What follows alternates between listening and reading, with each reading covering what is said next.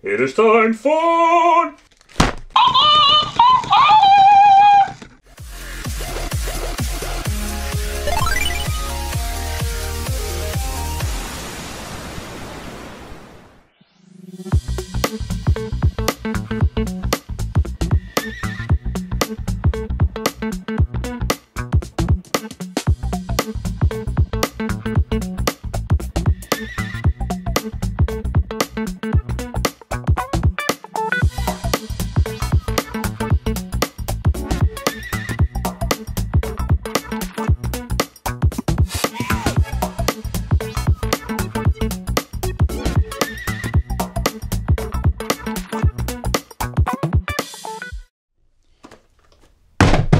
Welcome to the Wicked Gamer and Collector.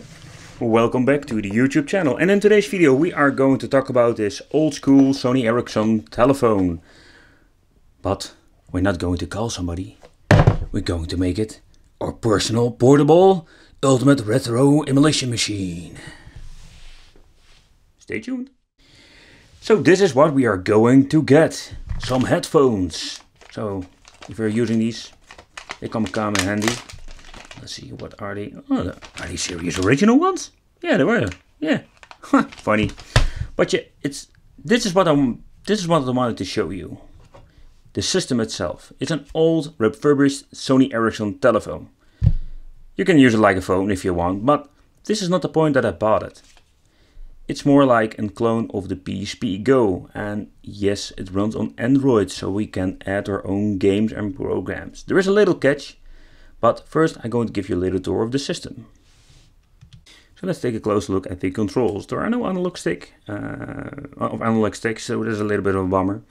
But we have in here a D-pad, and I can tell you already, this thing feels very nice. It's an official Sony product, so this is not a knockoff or a bootleg system from China. If you slide it, you have your action buttons. These come in handy if you're using some programs or emulators. And at the back we're finding nothing, and on the top we're finding two trigger buttons.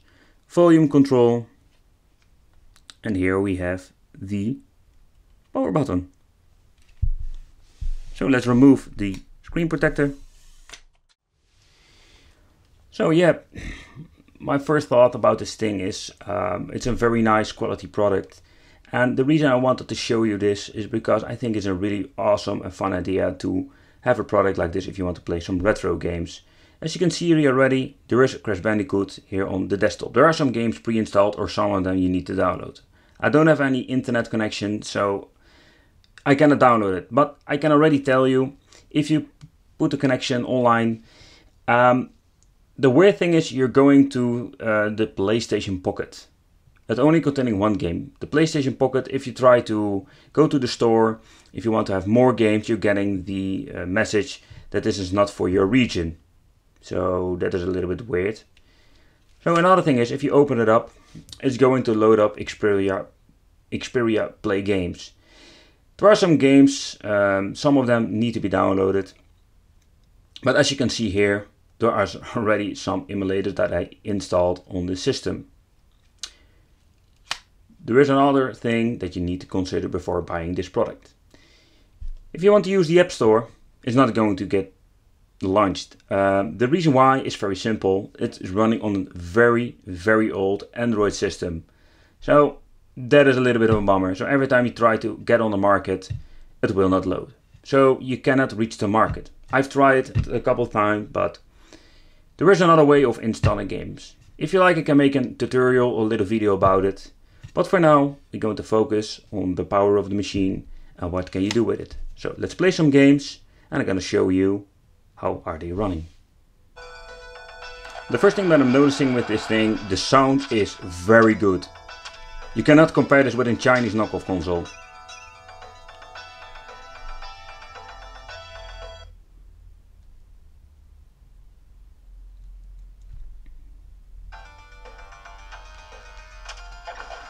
And as you can see, and as you can hear, the emulation of the Android, or with the Android app on this old mobile phone is, I can say it's perfect. The controls feel very responsive and I can really enjoy these old games. The screen is very colorful, vibrant. I can really show you a little bit that it has an extremely good view angle.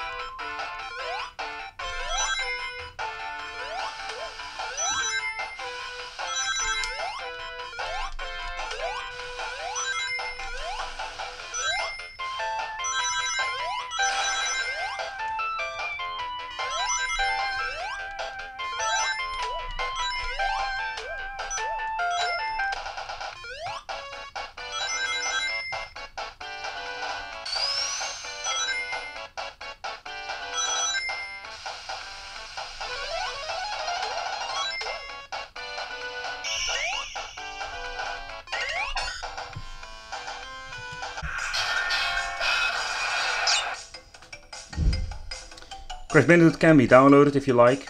I'm just using it with the emulator because I wanted to show you how the game is running. Because yeah, it's cool that you can download the game, but it's a little bit useless because you cannot play other games. Sometimes you hear a little slowdown. I did some tweaking with the emulator. I don't know if it's the problem of the system that it doesn't have the performance to run the game perfectly, but it's playable. I sometimes have the idea it's more like a sound issue than a graphical issue, because the game runs really smooth.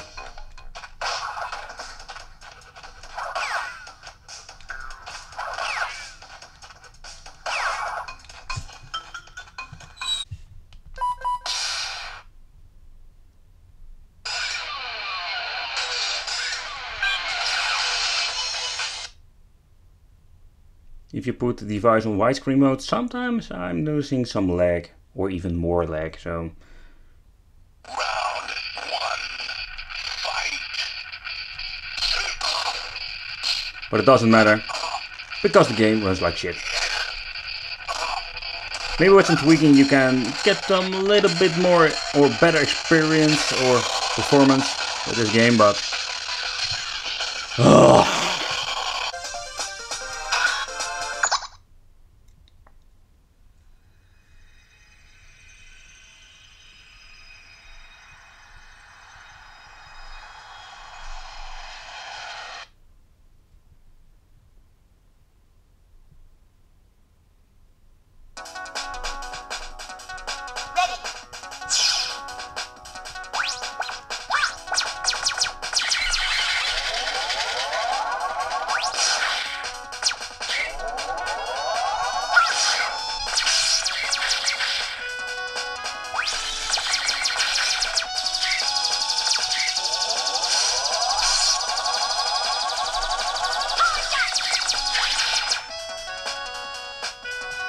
And what you can hear, the sound is just great.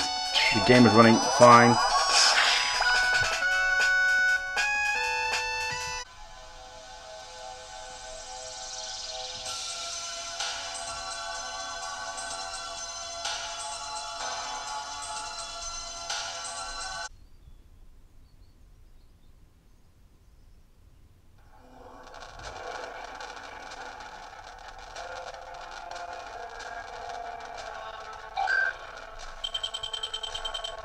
I like Tekken, it's one freaking nightmare.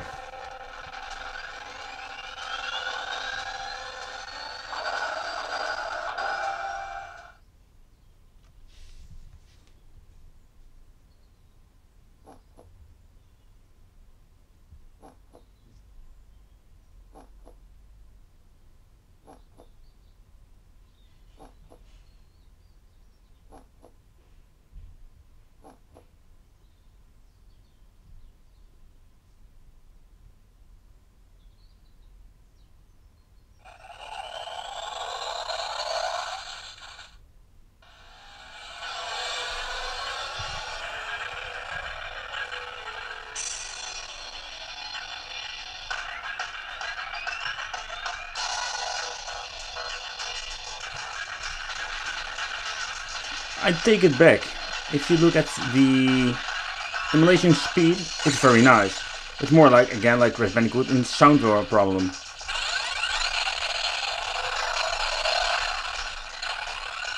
Because the game is running smooth, it's got some frame drops. Oh, and now it's getting better. So, for the final conclusion about this telephone / portable system. It has potential, it's a very nice quality product, so you cannot compare this with a knockoff system that you can buy everywhere. So, you need to have, let's say, a little bit experience with Android. You need to find another way of installing programs because the official store is not working anymore. The PlayStation games are not running perfectly. That's a little bit of a bummer, but the other old games like NES, Super Nintendo, Mega Drive work just fine, if you find the right programs for it. So yeah, that concludes a little bit of this review. If you have any questions, leave it in the comments. I want to thank you for watching, and don't forget to subscribe and hit the little bell, and see you next time. Bye bye.